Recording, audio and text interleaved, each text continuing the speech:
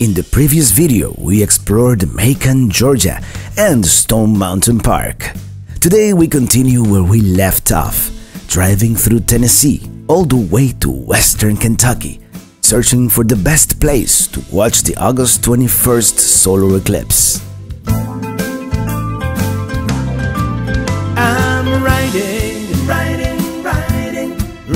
with my RV, wherever I want to be, 'cause I'm free in my RV. This video is sponsored by Rat Power Bikes. We have enjoyed our stay here in Georgia tremendously and reluctantly leave this beautiful campground.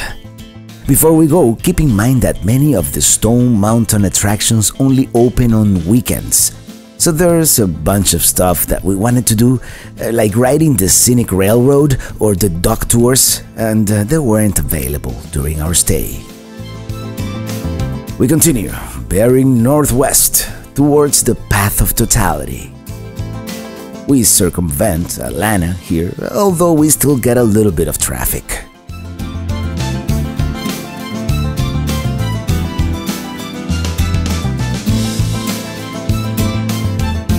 We're going to stop here at this rest area just 9 miles before Calhoun to make a quick lunch, one of those delicious, simple meals you can make on the road. Well, hello everybody, today we're gonna prepare a dish that is very easy to prepare, and since we are right now at the rest area, it's perfect, like just to throw something together real quick.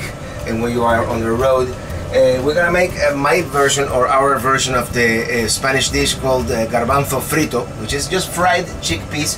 So we have some canned chickpeas here that we put on this container, and here we have some cubed ham, some serrano ham, which is a Spanish version of prosciutto, and some salami and Spanish chorizo. And we're gonna season it with some cilantro, some paprika, smoked paprika, and some oregano and some cumin. Very important, the cumin. If you want to see the whole process, with details, I will put a link to that video, of my upcoming RV cooking show.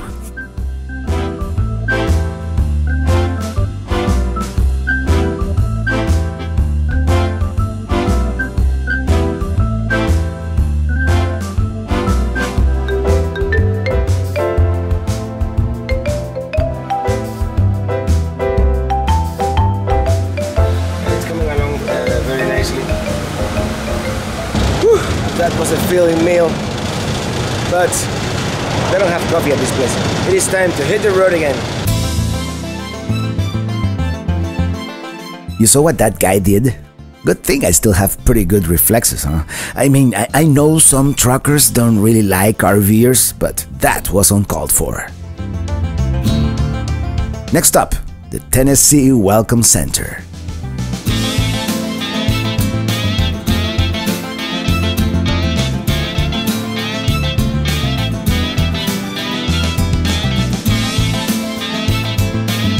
We are approaching Chattanooga, although we are not stopping this time. We wish.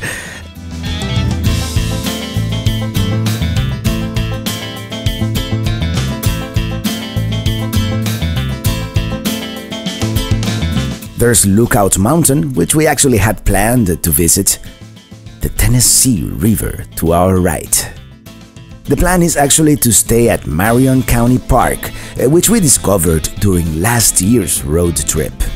It is right on the bank of the Tennessee River and a very short distance from Interstate 24. By the way, I-24 dips briefly back into Georgia here and then back into Tennessee.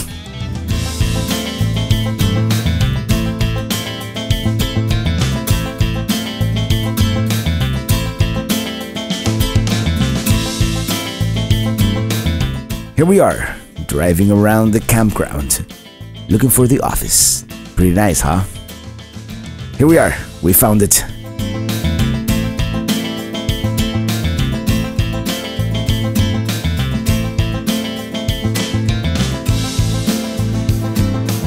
Here's our waterfront site.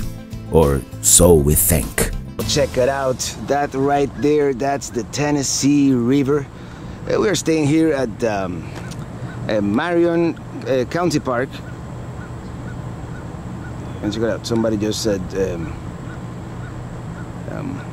lower their boat into the river. We discovered this place last year while we were staying. Actually, you can't see it, but it's right there, that peninsula over there. That's the Welcome Center, the Tennessee Welcome Center. And we saw the campground from there and we said, that place looks neat. So yeah, it is hot in Tennessee. As I said, the name of this idyllic place is Marion Park, Marion County Park, right here. It's near the border with Georgia. In fact, our phones still show Eastern time instead of Central time. But it's very nice, very neat. We're gonna stay here just one night and then we continue on our journey northwest, I guess. Let's see if we can go to a winery or to the Incline Railway, we don't know, or Ruby Falls. It's getting late, so we might just stay here and relax and enjoy this magnificent scenery. Yeah, apparently I spoke too soon. Just as we finished getting settled here, the camp host came by apologizing because apparently my site had been reserved by someone else. Our new neighbor seems like a nice guy, very talkative, obviously a frequent camper here, with the heaviest, almost incomprehensible southern drawl. Maybe it's just me, I'm concentrating here on hooking up the trailer, and a little upset about our impromptu move, I'll be honest about it. Okay, this is actually turning out to be a little more of an ordeal than expected. Our new site, it is very off-level, and I find out after unhitching, so I hitch again, put on the leveling Legos, under the wheels, back and unhitch again, and then boom! Minitini just fell off the leveler. I'm glad it didn't roll back all the way to the river, actually. I need a drink. Speaking of that, I think I mentioned that there is a winery nearby.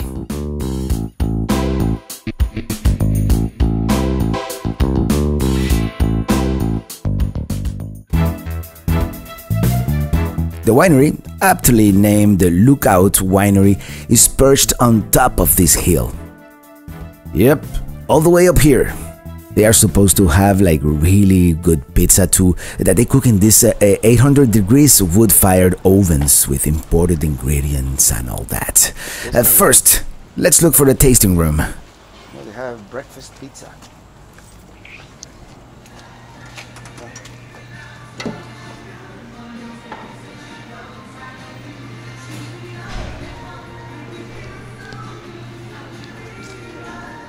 Here we are, so let's engage in this very organized way to get drunk, also called a wine tasting.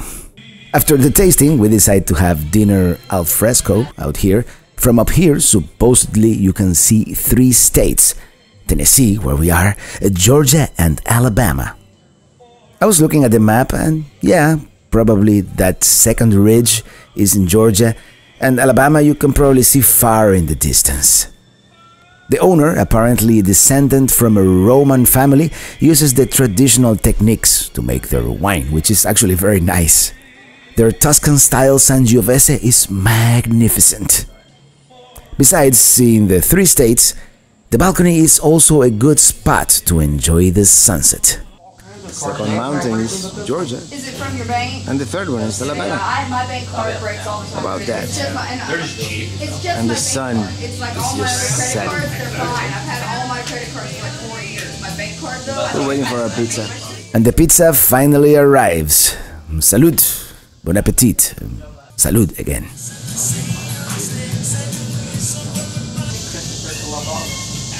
Okay, let's enjoy that view one last time. Well, it is time to go. Well, she texted me this morning. I'm on the way to work, so I called her. I was like, what? She's like, what's that joke that you left with my dad? It looks like they were expecting a lot more people.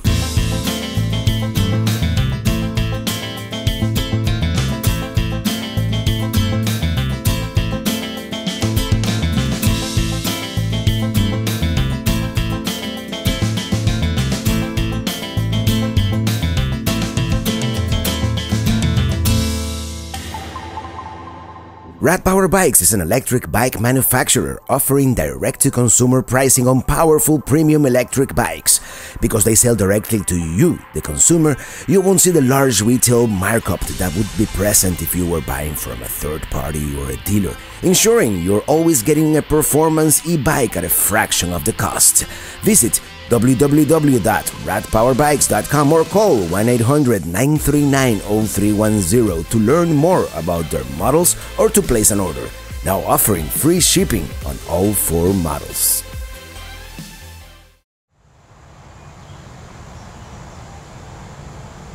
Good morning from Marion County Park in Jasper, Tennessee.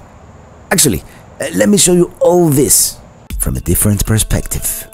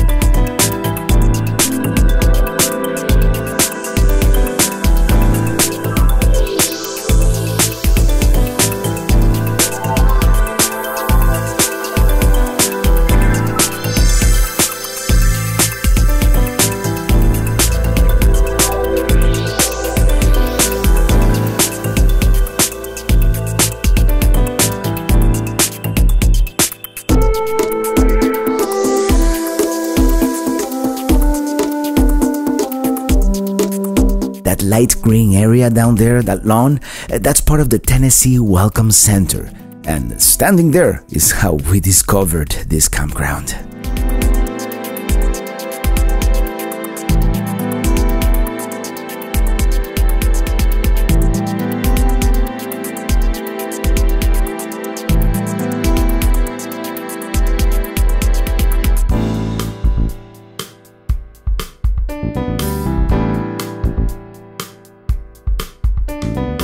Well, as much as we liked this place, we have an eclipse to catch.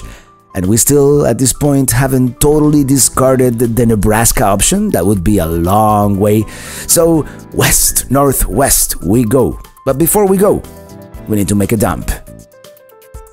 This looks like the dump station, only that it is not.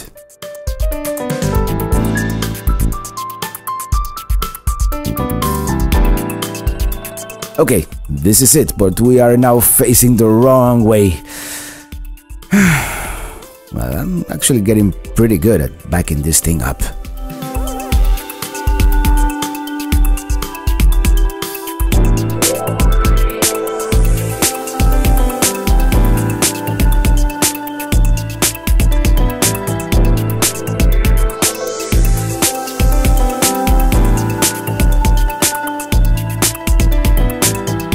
The landscape becomes increasingly beautiful as we enter the Tennessee Appalachians.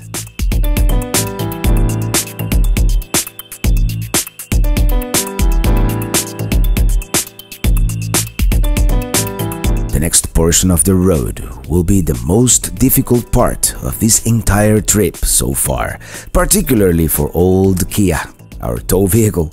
This is supposed to be one of the most treacherous stretches of the interstate highway system, particularly in bad weather. Good thing today is sunny.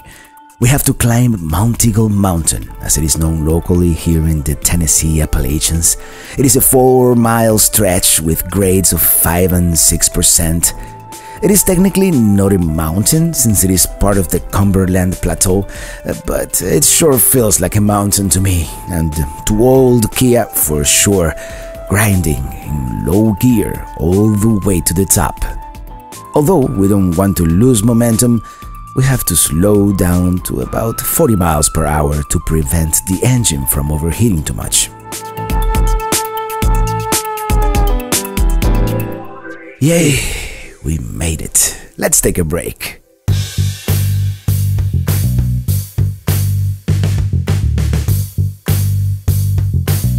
Do you see that arrow on the floor? Well, I'm glad you did, because I sure didn't. Yep, that just happened. We went the wrong way into the Wendy's drive-thru. Good thing I'm starting to get really good at backing this thing up. Perhaps I'm a little more tired than I thought. Let's break for lunch here at the truck stop.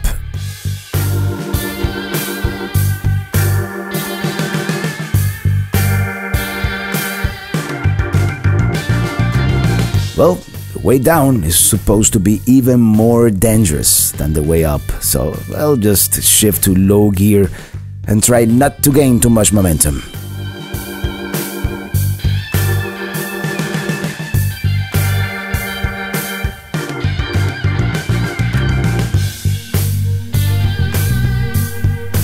As we go into the path of totality, we start seeing signs about the solar eclipse.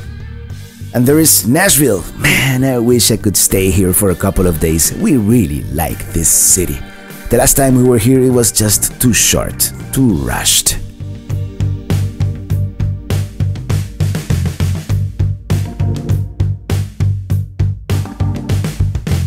Let's take a break here by the small city of Pleasantville, Tennessee.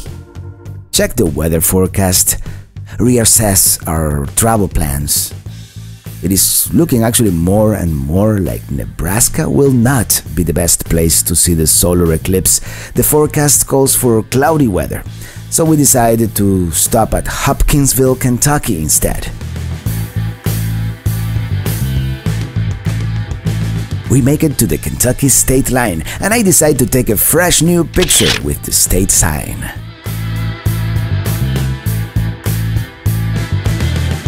We also decide to stop by the visitors center, get some info about the area and the upcoming solar eclipse.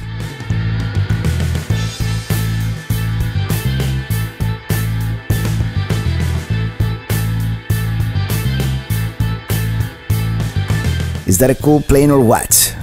It must be landing at the Army installation nearby Fort Campbell. We arrive at the Walmart Supercenter here in Hopkinsville, Kentucky, with every intention of spending the night. It is, after all, one of those Walmarts marked in yellow in the All Stays app, and those are usually okay to park overnight. But we called and they said no. In fact, we called every single Walmart nearby and got the same answer. I'm sure that this being a prime location to watch the solar eclipse had to have something to do with it. But now, what do we do? Well, let's park, regroup, and think about this. It is such a beautiful day, isn't it? But it's even more beautiful now because we found somewhere to stay. It turns out that there's a KOA called Prizer Point in this area called the Kentucky Lakes that has vacancy. We actually had to call, and there is a minimum of 4 nights, which is perfect. It was $300. Exactly the time we need, by the way. This area encompasses Kentucky Lake, Lake Barkley, and an island called the Land Between the Lakes. An area completely unknown to us. We had no idea. And we are always eager and excited to explore somewhere new. And it is such a beautiful drive.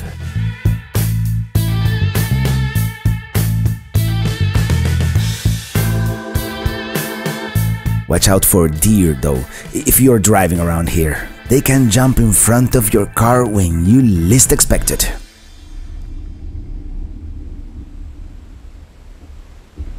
Come on, little one, you can cross too.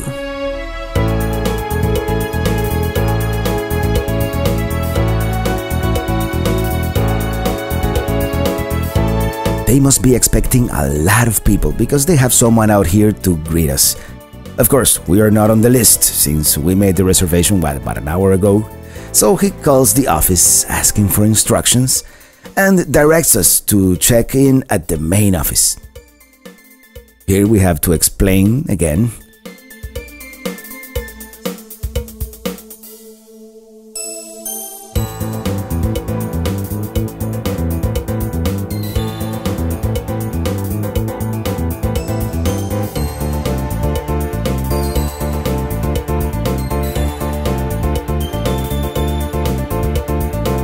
We are directed to this new area called The Ridge.